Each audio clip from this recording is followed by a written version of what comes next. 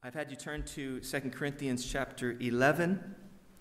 I do promise that I'll be shorter than normal. I don't guarantee anything, but it'll be shorter than normal. We're looking at Paul continuing to defend his apostolic ministry. In this church, there was a minority group. We'll call them a rebellious minority that rejected Paul's authority. They didn't think that Paul was a real apostle, so they didn't receive his ministry, which meant that the church wasn't growing as much as it could grow spiritually because they rejected Paul. And so Paul, because of his love for them and his care and concern for their spiritual growth, defended his ministry not for a personal reason, not because he was personally hurt by this, but it was for their good. It was for the love of God in their life that he did this. So we're going to read through and study the first 15 verses of chapter 11, 2 Corinthians. And we're going to see a few things here. We're going to see Paul's fear for this group of people, his fear for the Corinthian church because they were being deceived by false teachers. We're also going to see why Paul did not demand that he receive a speaker's fee for appearing there and for preaching. The false teachers did demand fees. They didn't minister for free. Oh no. They were demanding large sums to do what they did. And then the last thing, in quite a lot of this, is we're going to get an insight into the character and nature of Satan and his false teachers, which Paul calls his ministers. So, look with me in verse 1. Oh, that you would bear with me in a little folly, and indeed you do bear with me. For I am jealous for you with godly jealousy. For I have betrothed you to one husband, that I may present you as a chaste virgin to Christ. But I fear lest somehow, as the serpent deceived Eve by his craftiness, so your minds may be corrupted from the simplicity that is in Christ. For if he who comes preaches another Jesus whom we have not preached, or if you receive a different spirit which you have not received, or a different gospel which you have not accepted, you may well put up with it.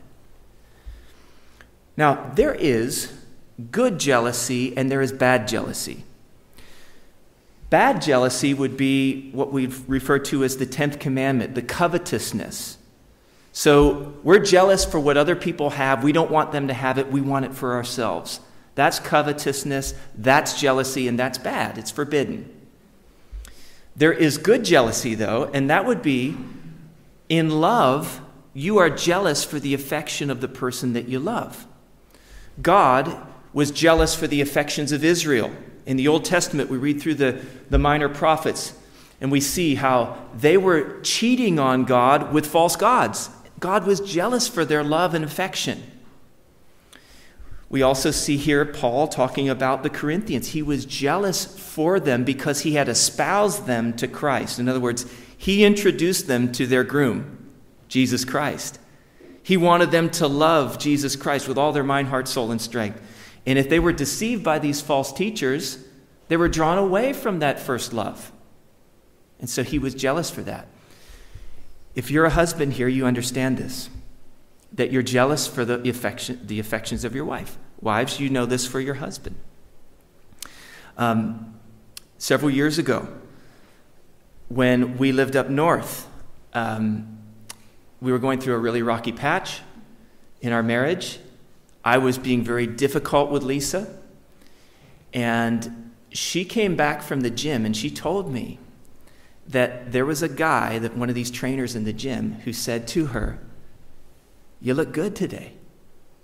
And she heard it, and she told me this, and I understood what I had been doing to her, and you know what? It caused me to be jealous, and it caused me to get on my face and get my life right with God and to start treating her better. That's good jealousy, you see, when you love someone and you want them to love you back. And so there's a good jealousy and a bad jealousy. Now, Did you notice what it says in verse 3? But I fear lest somehow, as the serpent deceived Eve by his craftiness, so your minds may be corrupted from the simplicity that is in Christ. Now, when it talks about simplicity there, he's talking about having a single mind toward Jesus. Just keeping the focus, pure devotion, pure love toward Jesus. I don't want your minds to be distracted from that pure love relationship that you've got with Jesus Christ. He says, just in the same way that the serpent deceived Eve by his craftiness. Now, you know that back in Genesis chapter 3, in fact, would you turn with me back there, right back to the beginning of the Bible. Genesis 3, I want you to see these in black and white. The serpent deceived Eve by craftiness. Up to this point in the creation, Adam and Eve have a perfect relationship with God. They walked with God in the garden. They had this intimacy with him. But then comes on the scene Satan in the form of a serpent. And by the way, in the form of a beautiful serpent. It wasn't like this kind of snake thing that we think of today. Like, I hate snakes, to be honest. I can't stand them. But the serpent was shining and beautiful. And before the fall, this was something glorious. Now look. Now the serpent was more cunning than any beast of the field which the Lord God had made. And he said to the woman, has God indeed said, you shall not eat of every tree of the garden? And the woman said to the serpent, well, we may eat of the fruit of the trees of the garden. But of the fruit of the tree which is in the midst of the garden, God has said, you shall not eat it, nor shall you touch it, lest you die. Then the serpent said to the woman, you will not surely die. For God knows that in the day that you eat of it, your eyes will be opened, and you will be like God, knowing good and evil. And so when the woman saw that the tree was good for food, that it was pleasant to the eyes, and a tree desirable to make one wise, she took of its fruit and ate. She also gave to her husband with her, and he ate. Now I want you to notice how Satan deceived Eve. Number one, he came and cast doubt on the word of God.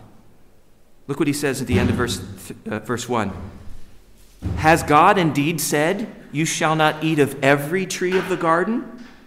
Well, look back with me at verse 15 of chapter 2 of Genesis. Look what it says. Then the Lord God took the man and put him in the Garden of Eden to tend and keep it. The Lord God commanded the man, saying, of every tree of the garden you may freely eat, but of the tree of the knowledge of good and evil you shall not eat, for in the day that you eat of it you will surely die. Did you notice? God's command was in the positive. You can eat of any tree of this garden but one. Satan turns it around and makes it a negative and casts doubt on it. He says, did God say that you can't eat of every tree of the garden? You see? He started to cast doubt. That was the first way he started to deceive Eve. The second way, look what he did. And the woman said to the serpent, we may eat of the fruit of the trees of the garden, but the fruit of the tree which is in the midst of the garden, God has said you shall not eat of it, nor shall you touch it, lest you die. Now, God didn't say you can't touch it. She added that. That wasn't right. And maybe Adam had said, hey, don't even touch that thing. Don't even touch that tree. But she added to the word of God. It's not good to add to or take away from God's word. But then look, verse 4. Then the serpent said to the woman, you will not surely die. Now he denies the word of God. First he casts doubt on it, then he denies it full stop. You won't die when God said, yes, you will die. The day that you eat of it, you will die. Now, I want your attention here. I know there's a lot going on over there. Never mind. Those kids. In fact, I'm going to close that door. Hold on just a second. Hi, good to see you again. There we go. There, that's better. Okay. Eyes on me, please. Ears on my words and on the word of God. So, So he casts doubt, and then he denies the word, and then check this out. Then he attacks the very character of God. Verse 5 says, "For God knows that in the day that you eat of it, your eyes will be opened, and you will be like God, knowing good and evil." Hey, God's holding back on you. God knows that this is good for you, but he doesn't want you to have the best. These are the ways that Satan deceived Eve, and he still comes to us with these same temptations to this very day. And so Paul, back in 2 Corinthians 11, says, I don't want you to be corrupted. I don't want your minds to be corrupted from the simplicity that is in Christ in the same way that Satan deceived Eve by his craftiness. How does he do this to the Corinthians? Well, look in verse 4. "For if he who comes preaches another Jesus, whom you have not preached, or if you receive a different spirit which you have not received, or a different gospel which you have not accepted, you may well put up with it." Now, Paul didn't want them cheating on Jesus with a false god or a false teacher. He says these teachers come in and they preach another Jesus. Do you know that all false teachers have a different Jesus? All cults have a different Jesus. Now, they may use the same word, but the meaning they're pouring into that word is different. So, the background here is you had Judaizers, which were Jewish people that came in and said, well, you can't just receive Christ, you've got to be circumcised and keep the law of Moses and believe in Jesus in order to be saved. Paul says, no way. It's by faith alone in Jesus Christ that we're saved. What he did for us on the cross and by his resurrection, that saves us. You believe in it, receive it, you're saved. That's a great gospel message. That's good news. There were also groups called the Gnostics. Now, the Gnostics believed that the spiritual world was all good and the material world was all bad. And that this spiritual world, there was a God that created a lesser God that created a lesser God and a lesser God all the way down to Jesus. And that Jesus was not God in human flesh. So the Gnostics denied the incarnation, that Jesus was both God and man in one person. 100% God, 100% man. They denied that. This is another Jesus. And as I said, all cults have another Jesus. You've got today Jehovah's Witnesses. Jehovah's Witnesses believe that Jesus was Michael the Archangel, the first created being of God, and he is not Jehovah God. You've got the Muslims. The Muslims believe that Jesus Christ was a prophet inferior to Muhammad. He was not God and did not die on the cross. He was substituted by someone else, they think was maybe Judas, who died on the cross in place of Jesus Christ. You have the Mormons, who believe that Jesus was the spirit brother of Lucifer. He was conceived by a sexual union between Adam God, their Elohim, and Mary. You've got Christian Science, who believe that Jesus is the human man, but Christ is the divine idea. Whatever that means. I don't really know. You've got the Hindus, who believe that Jesus was one of 330 million incarnations of Brahman, who was their impersonal pantheistic deity. And then you've got the Buddhists, who believe that Jesus was an enlightened man, not God in the flesh. So there are lots of other Jesuses around. You've got a different spirit that they come and preach. Now, this is not the spirit of faith. Look back with me in chapter 4, verse 3. Sorry, that's 1 Corinthians 4:3, I think. No, it's not even that. It's somewhere in the Bible. He talks about he's given us the spirit of faith. Now, the Judaizers wanted to bring the people into bondage, right? And so it's not about freedom in Christ, but it's about bondage under the law. And Paul said to Timothy in 2 Timothy 1:7, God hasn't given us a spirit of fear, but of power and of love and of a sound mind. He didn't bring us under bondage. He came to set us free to live as he has made us to live. We're made in his image. When we become Christians, we're set free from the bondage of our past.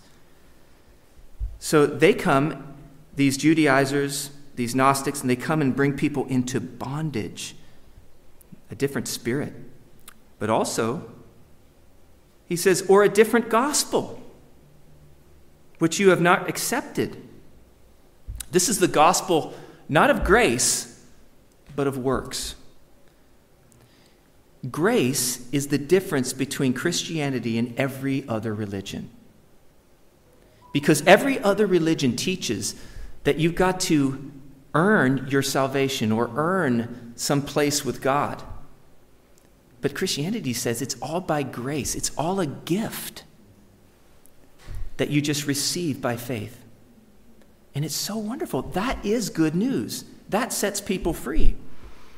So Paul says in Galatians 1:8, look, if anybody comes to you, even if an angel from heaven comes to you and gives you any other gospel than what we preached, let him be accursed. And the word that he used there was anathema, which means cursed to the lowest hell. So you think, man, Paul, tell us what you really think. He was so serious about the true gospel that he says, if anybody preaches to you a different gospel, let him be cursed to hell. Because it's the true gospel that sets us free. He says, if these guys come in and tell you this gospel and give you another Jesus and give you a different spirit, he says, you may well put up with it. That was his fear. He didn't want them to be ripped off. He didn't want them to cheat on Jesus. We'll look in verse 5. For I consider that I am not at all inferior to the most eminent apostles. Even though I am untrained in speech, yet I am not in knowledge. But we have been thoroughly manifested among you in all things. Now, when he talks about not being inferior to the most eminent apostles, literally the word in Greek is super apostles. Paul is using sarcasm here. He calls these false teachers the super apostles. These guys come flowing into Corinth, and they demand to be paid, and they want a large audience, and they are ripping people off, and they're boasting about what they've done and who they are. These super apostles, wow. He says, I'm not inferior to them. You think that I'm inferior to them because of my ministry to you? He says, I'm not inferior to them in any such way. He says, even though I'm untrained in speech, yet I am not in knowledge. Now, I think Paul was a tremendous speaker. When I read through his sermons, like in Acts chapter 17 in Athens, and in Acts 26 when he was recounting his conversion before King Agrippa, I'm blown away by the power of his speaking. He was a great preacher, in my opinion. So what does he mean here when he says, I'm untrained in speech? What could be that he was untrained in Greek rhetoric. You see, Aristotle taught about rhetoric, and rhetoric was basically an art of persuasive communication, moving people to action or to change their opinion in some way. And rhetoric was highly esteemed in Greek culture and then on into Roman culture. And so you see in Athens, when Paul went there, he said, they went up to Mars Hill, and the philosophers, all they did was talk about the latest and greatest philosophy, and they're talking back and forth. This was highly esteemed in Greek and Roman culture. Paul was not trained in rhetoric, but Paul was a great speaker. But notice, when Paul came to Corinth, it tells us in 1 Corinthians chapter 2, he said this, I didn't even use great speech when I came to you. In fact, I wanted to make it so simple that you couldn't rely on how powerful a speaker I was. I wanted to make it so dead simple, the gospel message, that you couldn't go, wow, did you hear how well he spoke? No, I wanted you to believe in the message itself. And so look what he says. He said, "For I determined not to know anything among you except Jesus Christ and him crucified. I was with you in weakness and fear and much trembling, and my speech and my preaching were not with persuasive words of human wisdom, but in a demonstration of the Spirit and power, that your faith should not be in the wisdom of men, but in the power of God." Guys, there is such tremendous power in the simple message of the gospel. You know, when you go into your workplace or your school or your friends, with your friends, and you're meeting with them, and you share with them this simple message, that Jesus Christ died on the cross for their sins, was buried, and rose again the third day. And if you put your faith and trust in him, he'll forgive you of everything that you've ever done, past, present, or future. And you can go to heaven and not go to hell. Oh my goodness, there is power in that message. To change a life from darkness to light, from the power of Satan to the power of God, from hell to heaven, there is power in that message. Paul says, I want you to focus on the message, not the messenger. That's why I kept it simple. So he says, I was untrained in speech, but did you notice? He says, yet I am not in knowledge. Paul was a very smart man. No dummy. Paul was born in Tarsus of Cilicia. Tarsus was one of the greatest learning centers of the Roman world. It outranked Alexandria and Athens. It was a university city. Paul was born there. He probably went to primary school there. Then Paul went to Jerusalem to study under the feet of Gamaliel in the school of Gamaliel. Gamaliel was the greatest Jewish rabbi of his day, and Paul went to study there. And Paul, according to Galatians chapter 1, verse 14, graduated at the top of his class. He excelled more than any of his contemporaries in that school. Paul was a wise man. He was a Pharisee.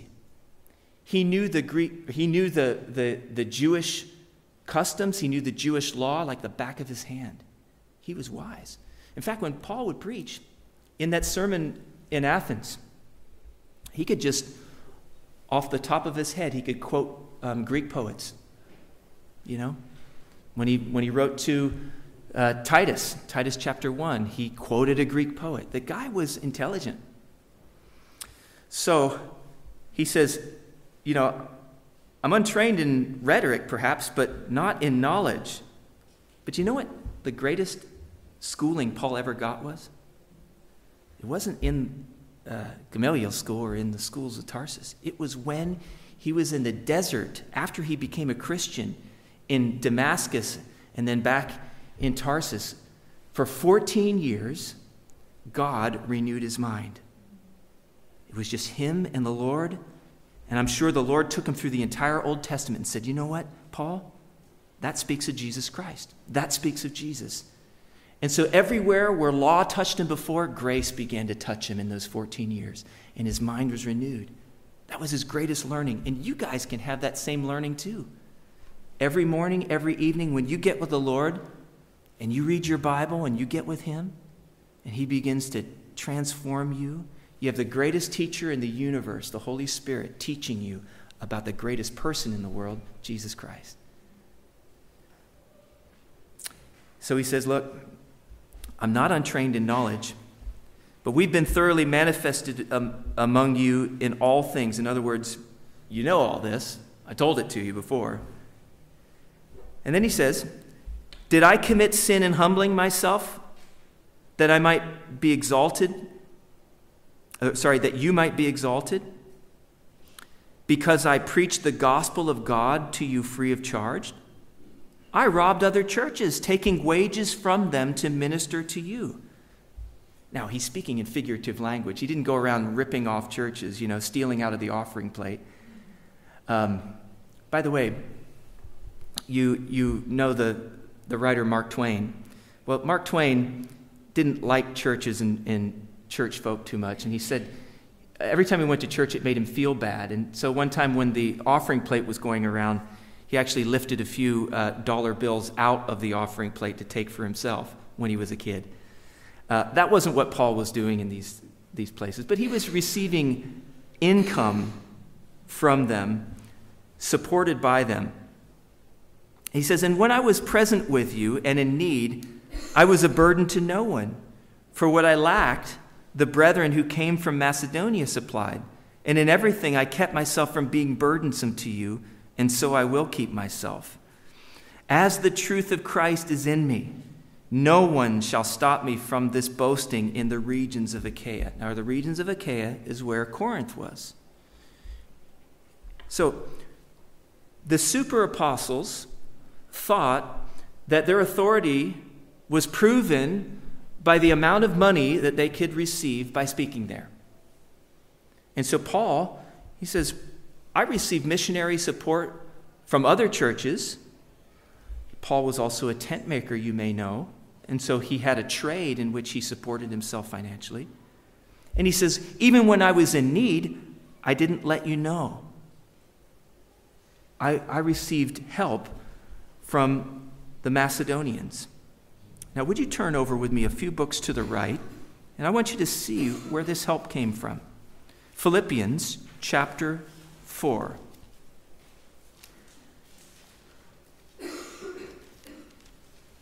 Philippians 4, verse 10.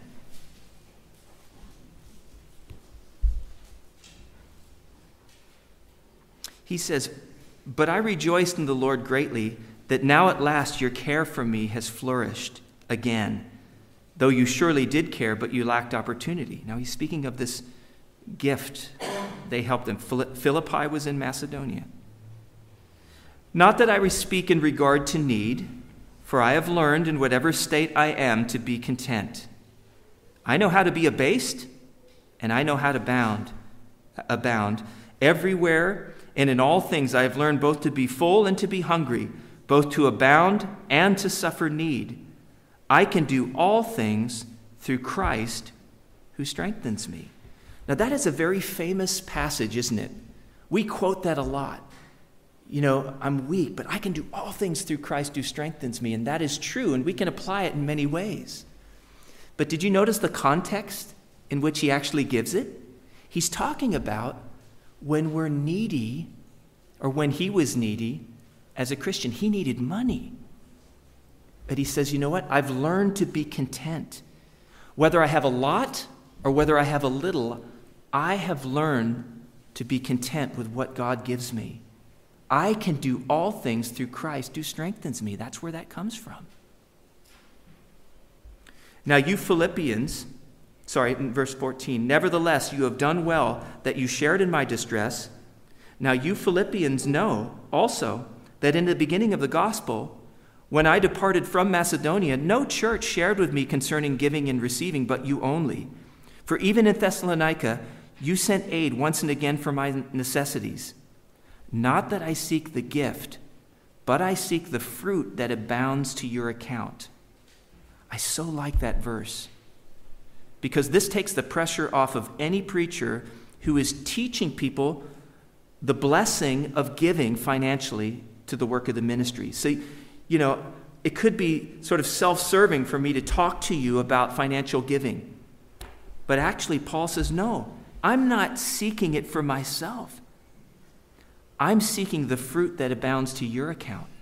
So that when you stand before God and you're there to receive your reward, he says, well done, good and faithful servant. You have given to the work of the ministry, and now you're going to be rewarded for it. That's what he was seeking. He says, indeed, I have all and abound. I am full, having received from Epaphroditus the things sent from you, a sweet-smelling aroma, an acceptable sacrifice, well-pleasing to God. And my God shall supply all your need according to his riches and glory by Christ Jesus. Now to our God and Father be glory forever and ever. Amen. So as the Philippians were giving to Paul and helping him, he says, you know what? As you're giving out, God's going to give to you. Guaranteed. He gives seed to the sower. So they were the ones that he basically robbed, quote unquote, to get support from. And they helped him out when he was in need. Now look with me in verse 11. Back in 2 Corinthians chapter 11. Why? Because I do not love you? God knows. But what I do, I will also continue to do, that I may cut off the opportunity from those who desire an opportunity to be regarded just as we are in the things of which they boast. Paul knew that the false teachers were greedy for money. They weren't going to stoop to do it for free. And so Paul says, that's where I've got them. Because I'm going to do it for free. So no one can take this boast away from me. I am ministering for free. And they can't say that. Now you think that I don't love you. God knows I love you. You think that I'm not an apostle, or they're telling you that I'm not. God has called me an apostle. And I'm doing it for free. Now Paul, we don't have time to look at it today, but if you look back in 1 Corinthians chapter 9, Paul says in that chapter, I have the right to receive an income as an apostle, but I have not used that right, lest anyone can take this boast away from me. He wouldn't even take the right that he had as an apostle to be supported. He did it for free because he loved them so dearly. He wanted them to know the Lord. Well, look in verse 13. For such are false apostles, deceitful workers, transforming themselves into apostles of Christ. And no wonder, for Satan himself transforms himself into an angel of light. Therefore, it is no great thing if his ministers also transform themselves into ministers of righteousness, whose end will be according to their works. 3 times in those 3 verses, you see the word transform, transforms, or transforming. And it means to disguise yourself or to masquerade as someone else, to pretend. He said that Satan is a master deceiver. He's a transformer. He transforms himself into an angel of light. Jesus said that he is a liar and the father of lies. Lies originate with the enemy.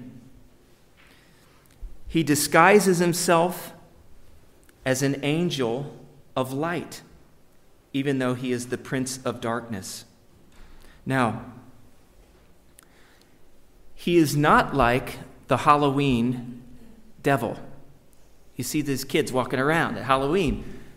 Little red suit, horns, pitchfork, tail. That's not the way that the devil looks. The word Lucifer actually means light bearer or day star. In fact, if you read through those passages speak about Lucifer before the fall, in Isaiah 14 and Ezekiel 28, it tells us some things about him. He was beautiful. He was the worship leader of heaven. And because of his beauty and because of his power and because of his position, he wanted to be worshiped himself. And he was cast out of heaven. And so now he's got access to the throne of God. We read in Job chapter 1, he goes and presents himself before God, but he can no longer have his abode there. He can no longer stay there permanently. He's cast down, and eventually he will be cast into the lake of fire. That's his eventual doom. But he's a light bearer. And so Paul says, well, it's no surprise if his ministers come disguised as real ministers. So you get a knock on your door. You open it up, and there are 2 people there, finely dressed in suits. They have name tags on them. Elder Jones and Elder Smith. Hi, we're from the Church of Latter-day Saints up the street. Perhaps you've seen our building, finely manicured lawns. Oh yeah, we've seen that. What's that all about? Well, we want to talk to you about Jesus, our Savior, and about God our Father. Could we have a few minutes to talk to you? And they're from the Mormon church, and they're giving you another Jesus, and yet they appear to be ministers of righteousness. You get another knock. You open the door up. There are 2 people with darker suits with briefcases. They hand you an Awake magazine. And they're from the Watchtower Bible and Tract Society. They're from the Jehovah's Witnesses. And they want to talk to you about Jesus. They want to talk to you about God the Father. And yet they're pouring different meanings into those words. Their Jesus is not the Jesus of the Bible, but he's the Michael the Archangel, the first created being of God. And their system of salvation is not by faith, but it's by works. And they're going to put you in bondage.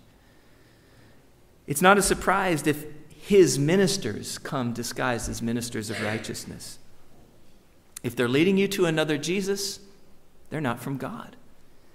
If they're giving you another gospel, a gospel of works, they're not from God. Well, Jesus did speak about this. And I want you, as we close, to turn with me to Matthew chapter 7. We're going to read what he says about these. Matthew 7, verse 15. He says, "Beware of false prophets who come to you in sheep's clothing, but inwardly they are ravenous wolves.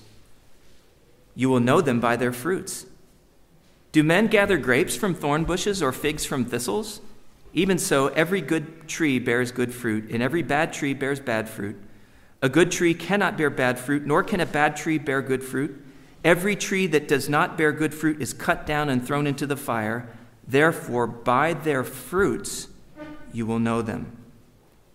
How do you detect a false prophet, a false teacher, a cultist? Well, two ways. Number one, by their fruits.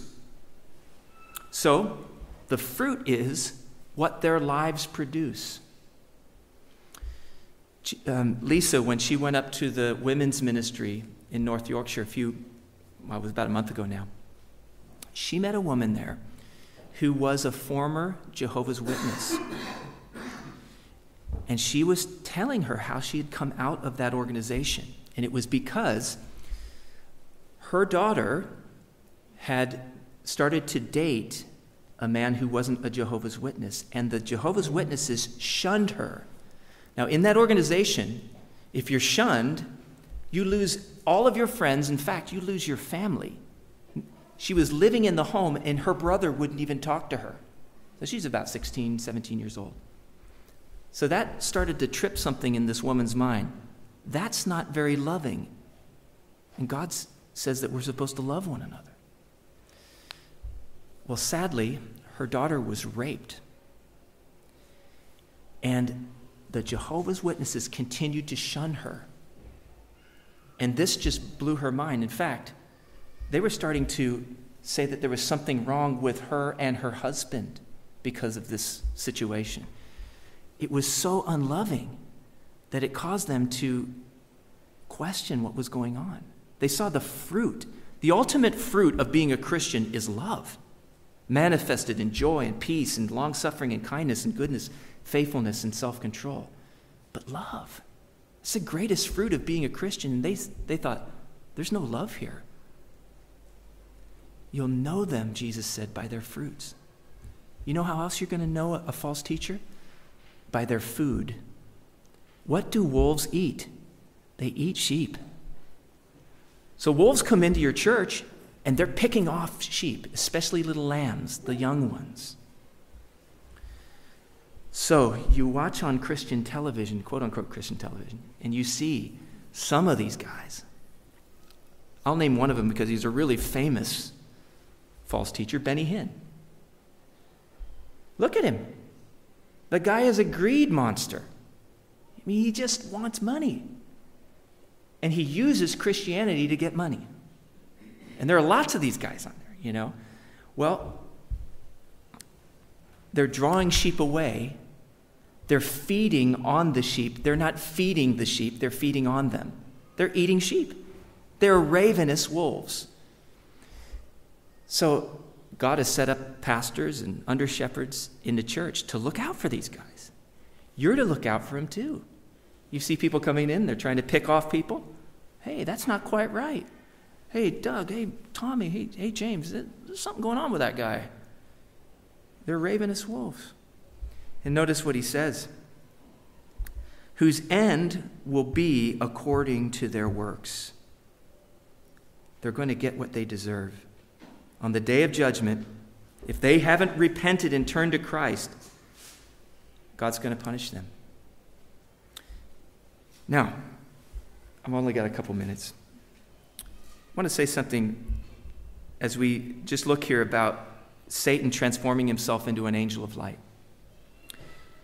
There are things called after-death experiences that people have sometimes.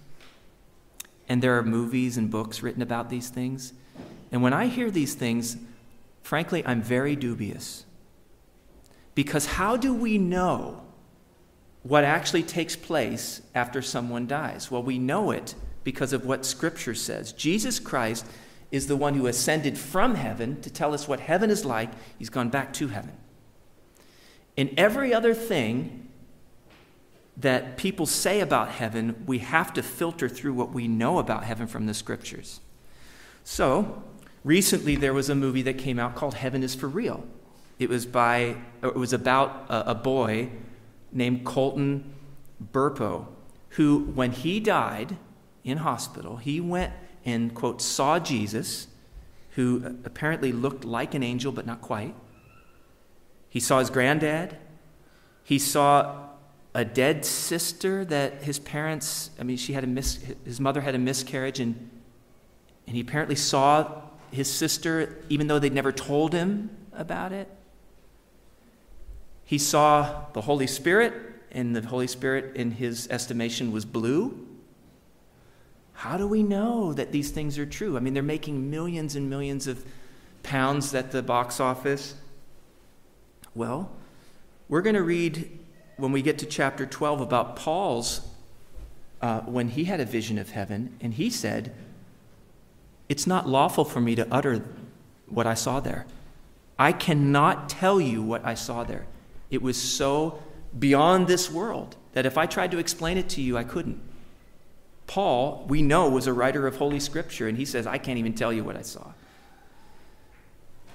So there are lots of these kinds of after-death experiences that people claim to have, but quite often they all come to the same conclusion, and that is this: it's a different Jesus, it's a different spirit, it's a different gospel. I'll give you an example. There was a book that came out a number of years ago called Embraced by the Light by a woman named Betty Eady. She had an after-death experience, and this is what she said. She said, she met Jesus, who showed her in the spirit world that we were with God in the beginning, and that we helped him create the earth. That sin is not our true nature, that we are inherently divine, that we are all God's children, and that we are here on earth to learn the lessons we need for our own spiritual evolution. Our key lesson is to remember our divinity and return to heaven. She embraces the idea that all religions and faith are equal in God's sight, and that they are essential in our development. Likewise, spirits from the other side will also help us learn the lessons of life and aid in our progress. That death is a spiritual rebirth, as we simply make a transition to another state of being, and there will be no judgment day, and we will judge ourselves regarding our spiritual evolution. Come to find out that she not only was a standing member of the Mormon Church when she wrote this, but she was also involved with the New Age. Surprise, surprise. How do we know what's true? Well, we know it from the Bible, and we can trust the Bible. So I would say Satan can transform himself into an angel of light. So when these people go to that place, and an after-death experience, and they see this light, I wonder what light they're seeing. How do we know? Well, we know it by the fruit of their lives. When we know it from what the Scriptures have said. As we close, if you're not a Christian here, I want to challenge you with something. Jesus said, "I am the way, the truth, and the life, and no one comes to the Father except through me." There's one way to God, according to Jesus Christ, and he proved that by rising from the dead. And if you put your faith and trust in what Jesus did for you on that cross and his resurrection, you will be saved. The Bible says you've got to do two things. You've got to turn, that means to repent, turn to God, and put your faith and trust in Christ, and Jesus will save you. So as Rich begins to play, I'm going to ask you to pray a prayer after me and receive him into your heart. Okay? Thank you, Rich. So if that's you, I'd like you to pray this prayer. Say, Jesus, I believe that I'm a sinner. I know that I've done wrong, and I'm sorry. I turn to you now. I believe that, Jesus, you died for me on the cross. I believe that you rose again the third day, and I put my faith and trust in you to save me from my sins. Come into my life and save me, Lord. Help me live for you by the power of your Holy Spirit from this day forward. In Jesus' name.